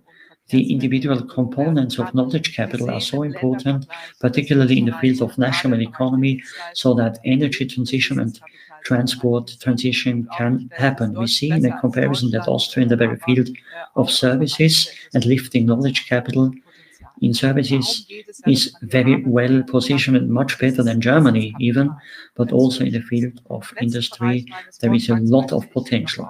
And this is what all of this is about. We have to create boundary conditions in order to tap such knowledge capital. The last part of my paper, ladies and gentlemen, will talk you through economic perspectives of all of this. This potential is huge and has to be tapped accordingly. We know from research that there is enormous economic opportunities in value added, in value creation directly, if all of this is implemented on the spot, by profit, by taxes which are paid, and by indirect value creation effects as well. They are of utmost importance, and in the very regions, the market volume is huge, not only as relates the field of energy production, distribution, storage, energy efficiency, and digitalization, but also in the very field of sustainable mobility, circular economy, and sustainable water management. So here there are enormous market opportunities which on the one hand have a regional effect and on the other one also an enormous competitive edge for national economies. Innovation is required and is the key factor to reach these goals. It is about maintaining and improving systemic relevance and thus resilience in the very era of today by decentralized energy transition and extension of renewables, energy saving, strengthening energy, overcoming investment weakness by using digital broadband networks, by extending charging infrastructures for sustainable mobility, green hydrogen technology, which is of crucial importance as well for the very industry, and here particularly in Austria, and in total, of course, e-mobility, which is to be fostered and promoted. So, ladies and gentlemen, we can kill 3 birds with 1 stone: the economic crisis resulting from the health crisis due to strengthening regional value added and innovation triggered by that, and thus the reaching of these goals, the energy crisis, that is energy transition with 100% from renewables, that is resilience in every way, and that makes us also more dependable of what we live today. And so we will also master crisis number 3, the climate crisis, by dropping emissions and by thus reaching these goals. Change is an enormous opportunity, and at the end, let me mention 4 Ds, at least in German: decarbonization, due to the extension of renewables, 100% supply from renewables, sectoral coupling towards a heat transition and transport transition. That means innovation and possibilities, which are so important. Digitalization is the key factor. Smart grids and smart mobility are of utmost importance. Decentralized solutions and energy transition on the spot. Municipal communal stakeholders have to be strengthened, and thus also a broad-based acceptance, and that is the number 4, democratization of the entire process of strengthening the take-up and acceptance, integration, participation of citizens. Those are the 4 Ds. We have to tackle the 4 potentials we have to lift, and so I'm positive that we will make it, and innovation which will be required will be implemented, and in total opportunities triggered by that will certainly be used together by all of us. Thank you very much for your attention, and I wish to all of you a fruitful conference and excellent discussions. Thank you very much. Thank you very much for your time, and in particular for your thoughts and ideas, Professor Kempfert. What can be done in order to attract and also keep the good, the fascinating companies in Vienna? You should ask the colleagues of the Economic Agency of Vienna. But one thing definitely helps. They should be called on stage over and over again. And this is what we are doing now. And the motto is Vienna Calling.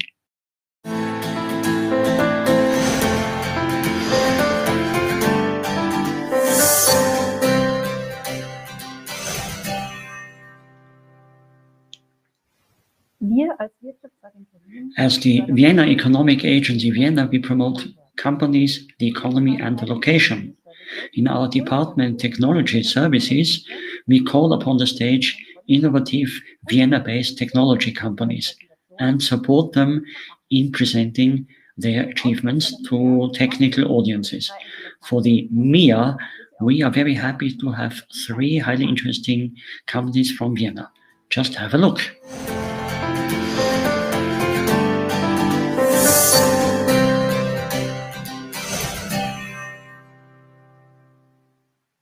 Hallo, ich bin Jürgen Meyerhofer. Hi, I'm Jürgen Meyerhofer, CEO and co-founder of Inspired. Renewables like wind and solar are of crucial importance for a successful energy transition, but the generation is highly fluctuating, hard to predict. Near blackouts and extremely high prices are clear signals showing us that our power grids have hit the limits. What we do need is flexibility. Flexibility in order to compensate the fluctuation in the generation of wind and sun, solar energy. But where can flexibility come from? First, we can build in battery storage, gigawatt hours, but there is a faster and much more obvious alternative, the active making available of flexibility by plants which are in use already, like thermal power plants, pump storage, large batteries, or even e-mobility. And this is the very thing we do. Inspired, we are a digital service provider, and we reduce entry barriers to a minimum as to the short-term market in order to gain more proceeds for flexible plants. We do full automation and use of artificial intelligence. Our trading algorithms take decisions within milliseconds. With our services, we have an irresistible financial incentive for the operators of power plants so that they make available their flexibilities in the power grid. The energy transition is of a global nature. This is why from 2023, we will also offer our services globally.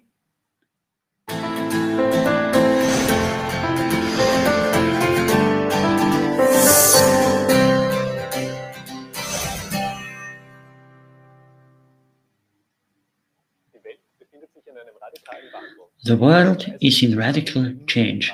The way of how we live together is called into question and rethought. I'm Stefan Komarnik. I'm the CEO of HACOM Time Series.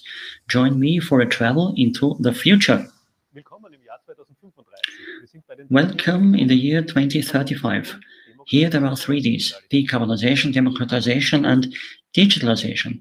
Decarbonization, the era of fossil fuels is over. We have understood that our planet can't be overburdened with CO2. Democratization, energy generation is now possible for everyone. Prosumers not only consume, but they also feed in energy. Sharing, not owning, is the buzzword. Fewer resources together means less CO2 emissions. And digitalization. We live in a completely networked money, IoT, and big data. These are the topics of today. In our CO2 neutral society, all that interacts in real time and without any friction. Back to the present. In order to prevent brownouts and blackouts, generation and distribution of electric energy has to be done in real time. This means that big data from an enormous number of sensors and from distributed areas have to be processed and extremely fast. To marry all this data for a health index, this will be the Zeitrein technology of HACAM. Power Quality Lab is part of a larger whole in order to make our blue planet green.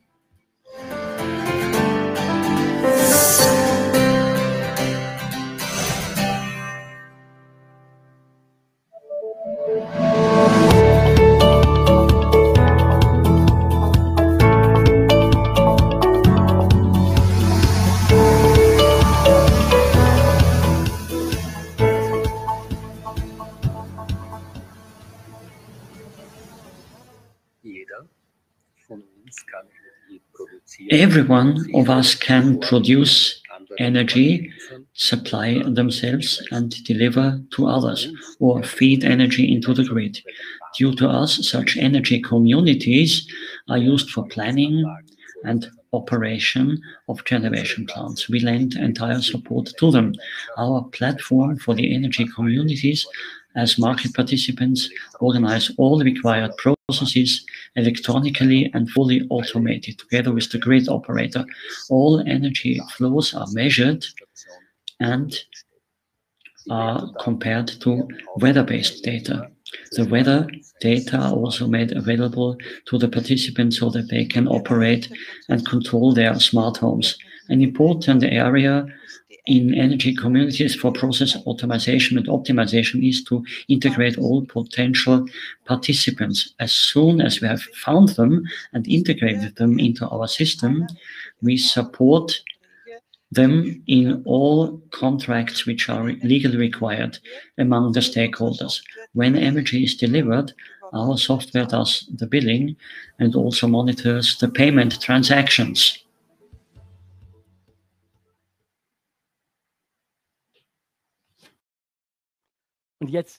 And here it comes, the grand moment when the Mission Innovation Austria Awards will be conferred. But before we do that, on behalf of everyone in front of the camera, our thanks go to those behind the camera, because they have invested a lot of work so that these awards can exist at all. The organizers, the jury members, in very, very long meetings, they have decided on what is specific to each project, who should receive which award. That was a lot of work for many, many hours. Cordial thanks to all of them, all those helping hands in the background. And since there is a lot of activity there already, let's hand over to the grand virtual stage. There, Federal Minister Leonore Gewessler will present and confer the awards, together with laudation speakers like Klaus Pseiner, Managing Director, Austrian FFG, Theresia Vogel, Managing Director, Climate and Energy Fund, Gerhard Christina, CTO, Austrian Power Grid, Barbara Schmidt, Secretary General of Österreichs Energie, and Edeltraud Stiftinger, Managing Director of Austrian Economic Promotion Institute. So I hand over to the festive virtual stage. A lot of fun, and congratulations to all the winners. With the Mission Innovation Austria Award, outstanding performance in the field of energy innovation are awarded a prize. And there are 4 categories to this award. Category Tech Solution and Local Heroes. With our support scheme, we support technology and solutions for the energy transition. It is a particular pleasure for me to have the MIA Award in order to confer this for projects which will help us use energy systems of the future and improve them. Our partners FFG and Climate Fund, thanks to them for their activities in subsidizing this research. How important research and innovation are is shown by today's pandemic. And research and innovation, of course, is also a crucial reply and response to the climate change. So research, Austrian research, is of key importance. Hydrogen, of course, is the name of the game nowadays, and rightly so, but how can hydrogen be established in European energy systems? In the category Tech Solutions Local Hero, innovation is a must, and the winner does a clear justice to this. It is a project which uses green hydrogen in a tangible manner. A lighthouse company in Austria, which has always done research out of tradition. And they have now a mature idea, and this very Austrian innovation will become a game changer, not only for companies, also for cities, agriculture, and energy communities. We will have green hydrogen by means of electrolysis and locally produce it. And Theresia Vogel knows who they are. Well, let's hide it for a while. Today's winner in this category, Tech Solutions and Local Hero, is a ready-to-use complete solution which allows sectoral coupling and seasonal storage of excessive power by means of hydrogen. This highly ambitious and modular system, and this is another advantage, offers maximum flexibility independent of others and generates, of course, local value added. In an era like ours, this is very important. So we hope it will not only revolutionize Austria, but also export markets. And the generation of green hydrogen from water and solar power is not a secret any longer, but by doing that, we can also store power and use it in a manifold manner. The solar power yield of summertime can now also be used during winter, meaning no ray of sun will ever get lost. And today's winner in the category Tech Solutions and Local Hero is Fronius Soul Hub. Thank you and congratulations.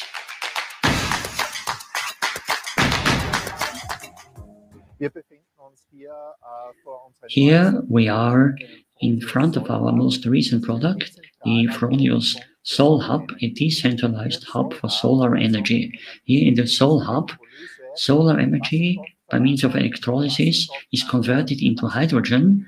Hydrogen can then be used for vehicles or also can be electrified back and fed back into the grid. This means energy community plants of young companies, logistics, and also farmers. They can use their own solar energy to produce hydrogen, and by means of that hydrogen, there can be emissions-free logistics.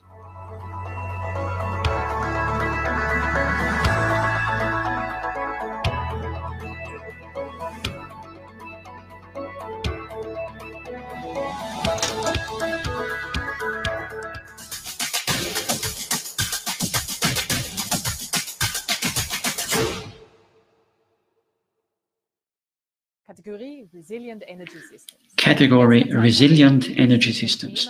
Lately, we have seen that the topic of grid stability is of utmost importance, not only as to more and more renewables in the grid, but also due to more and more energy and power trading.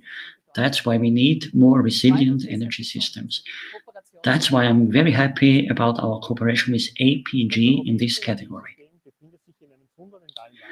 The European energy system is in a profound change towards renewable power supply.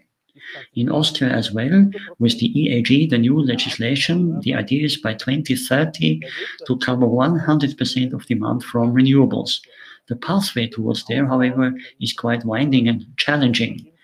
Alongside with extension of infrastructure, it is definitely necessary also to use innovation and innovative ideas to accompany this pathway.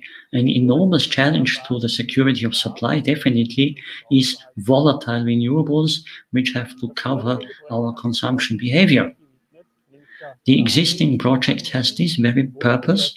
The question is, how can volatile generation, particularly from PV systems, be forecast as well as possible so that the balancing energy and also security of supply in Austria are still granted? Across Austria presently there are more than 100,000 PV systems, and the trend is growing. In this very project, the possibility is to use meteorological data which are combined with generation data from the PV systems, and thus for all over Austria, a forecast as precise as possible for the next few hours is possible. Thus, this project is of key importance for the further extension of photovoltaics because it helps to best use grids. It also helps to drop balancing energy, and it is very important for security of supply. The winner project in the category Resilient Energy Systems is Guinea und wurde vom Austrian Institute of Technologies eingereicht. Guinea, Austrian Institute of Technologies.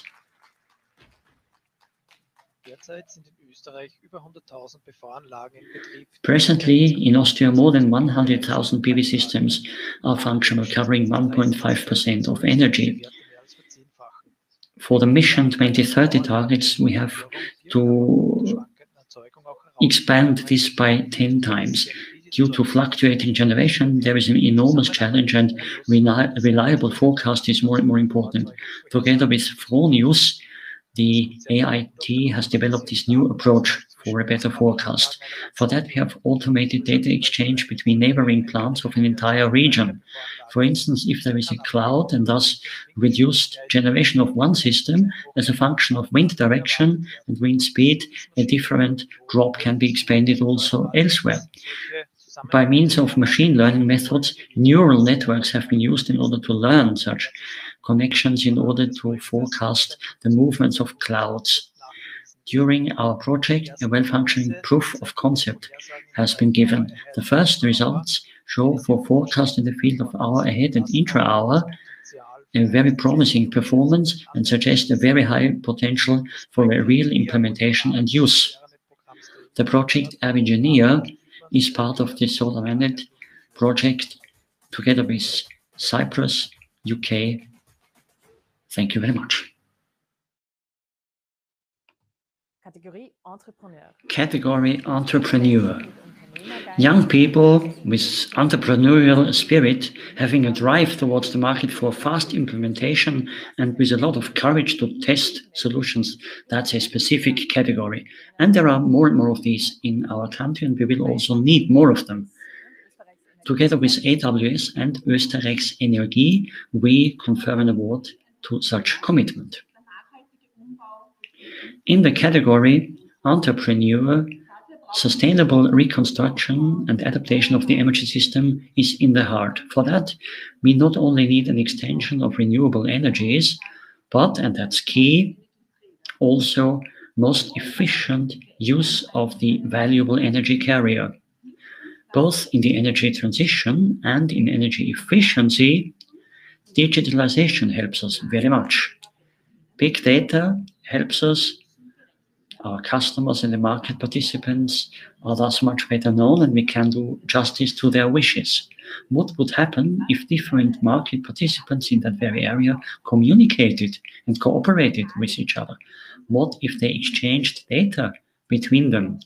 These questions have been addressed by our winners team, and Edeltraud Stiftinger will tell us who they are. Thanks indeed, Barbara. What can we say about the topic having won the MIA 2021 award? It is a spin-off of Vienna University of Technology. There is a lady in the founding team. Why do I say so? Because still that doesn't happen so often. In a technology-minded startup, not very often do we see a woman in the top team. And the jury has been convinced by the fact that there is very clear and broad-based competence. This is critical for success. The AWS, the Austrian Economic Service, have accompanied many startups day after day. We keep seeing that. We require competence from technology down to distribution in order to have success at the market.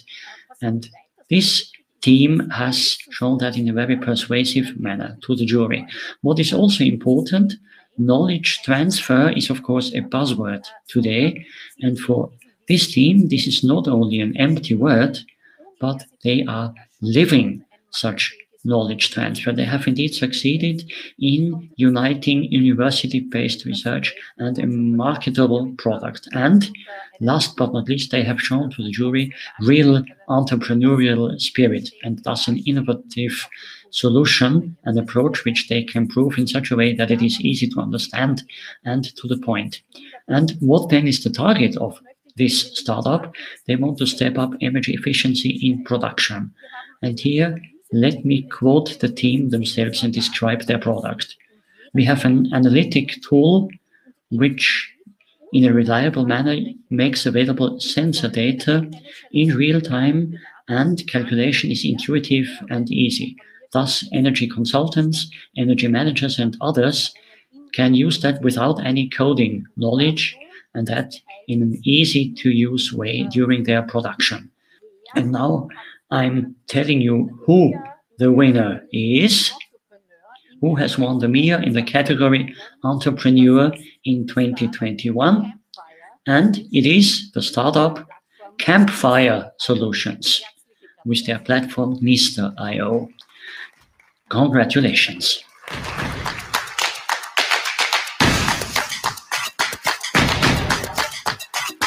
Hi from Vienna, I'm Benjamin. Hi, I'm Anna. Hi, I'm Marcus. 6% of the global energy emissions can be saved by operating existing industrial machinery more efficiently. The best part is, these machines already emit data. But the bad part is, nobody can use it at the moment. This is where we come in. Our software Gnist.io makes analyzing IoT data as easy as calculating with pen on paper. Our drag-and-drop interface makes experimenting and evaluating potential energy efficiency measures playful and exciting.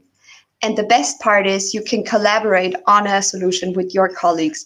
And if it works, you can easily share it. Our research results make us 80% faster than any competing solution. So if you want to join us on this journey and by chance are an investor or partner, maybe get in touch.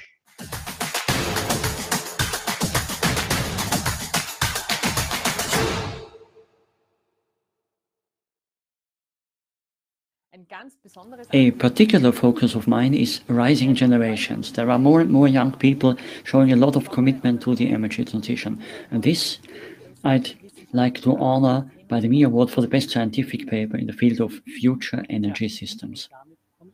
And that's where I come in again. Since this is an audience award, the results have come in only later. And so it's my honor to now tell you who the winner is for the MIA Next Generation Award. And the winner is a lady, a young lady who speaks about profitability assessment of energy communities, her doctoral paper. The optimum dimensioning of PV systems on roofs and facades and contracting as a financing options are in the fore of her work. A short presentation will be delivered by a video, and it was so convincing for the jury. Congrats from my end, and in particular from Minister Gewessler and all audition speakers, and that too, Bernadette Fina.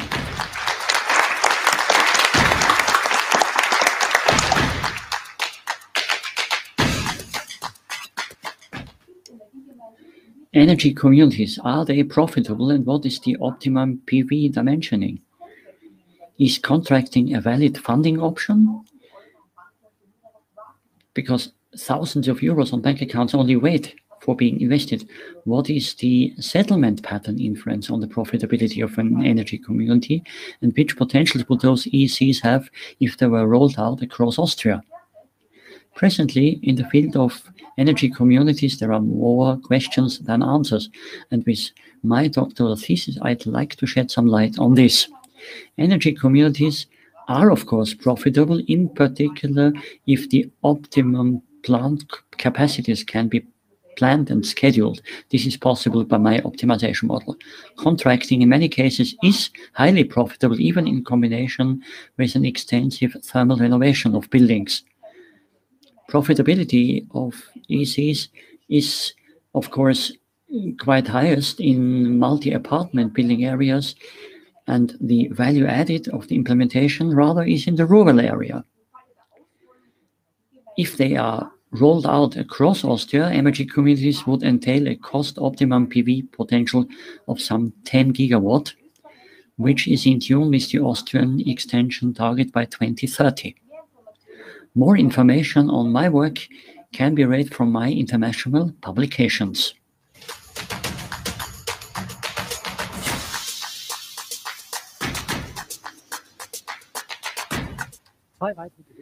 Two further winners are of equal value. Coda Reuter with her master thesis on model-based sustainable product development, and Anne Trautmann in her master thesis making prerequisites to make electrical grids fit for the energy transition.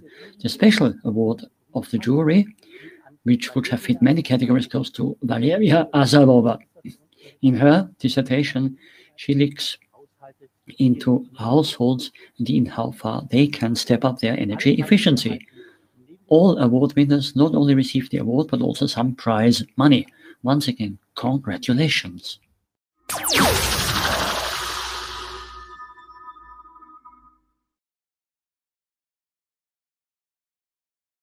A project like the Mission Innovation Austria could not exist if we hadn't so many partners. You can find them on our website, for instance, and sometimes also here in our program, like now, the partner INEO. Do accompany me on a 90-second trip to Hamburg.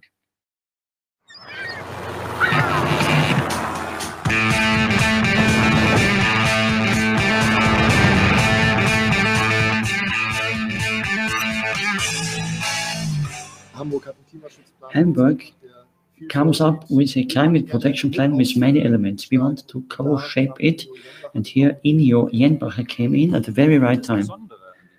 What is specific to this product is that it's for the very first time that an existing engine on the basis of natural gas has been converted to hydrogen or mix of hydrogen and natural gas. This is a milestone in the energy transition for this part of technology. And the first fire was, of course, the moment when we could say it does work.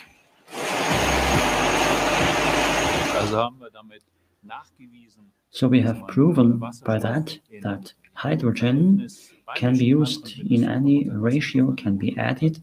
Up to 100% of hydrogen can be used in an engine, so you have no more CO2 emissions, because it's burned off without any CO2. This, to me, is the energy transition with the smallest possible footprint.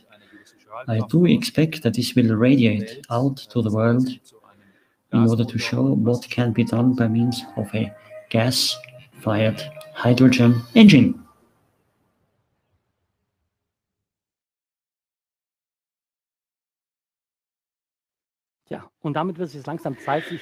So, and now it's about time to say goodbye to this stream here, and we are asking you to click on the next live stream according to program after the end of this one, because then you will go on to Tyrol for their opening of the Mission Innovation Austria Week.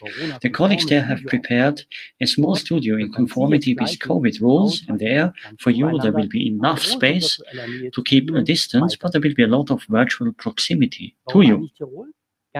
Why is it Tyrol? Very simple.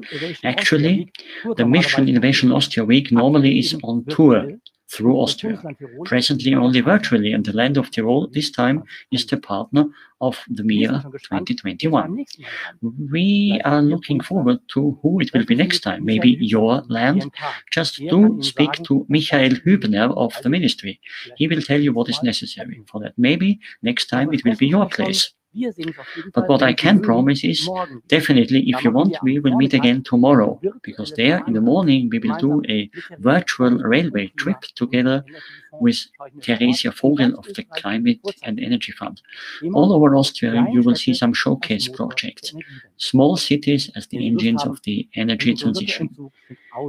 If you feel like it, on our virtual train, there are enough seats available. We'll be there and looking forward to you, particularly if you are decision makers yourselves in a community or just committed citizens, because these are the ones who will bring in so many ideas tomorrow.